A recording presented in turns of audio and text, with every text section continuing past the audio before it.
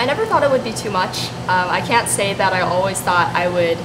I can't say I always knew I would finish the project because that's the nature of doing this kind of thing. But I was very excited to do it, and I definitely encountered a lot of challenges in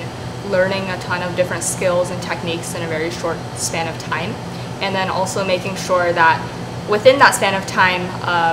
not over planning what I wanted to do. So I had a lot of ambitions for what I wanted to test, but if I wanted to make sure that each conclusion was valid and that it was accurate data, then I had to slow down and then really make sure that I was doing every experiment thoroughly.